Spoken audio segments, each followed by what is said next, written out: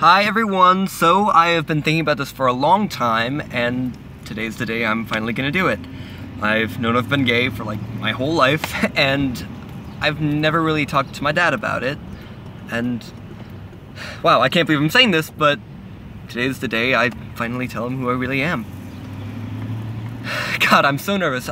Big thanks to my friend Connie for driving me. I am way too stressed out to drive right now. It's just, you know, coming out is scary enough already, but coming out to my dad is crazy, you know?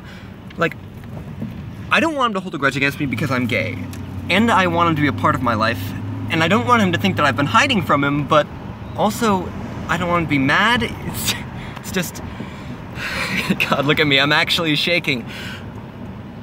Look, basically, this is just a really important part of my life. And I'm really hoping it goes well. I just want my dad to accept me and understand me for who I really am. Okay, so I'm gonna do it. Here we go. Hey Dad, I'm gay! Hi son!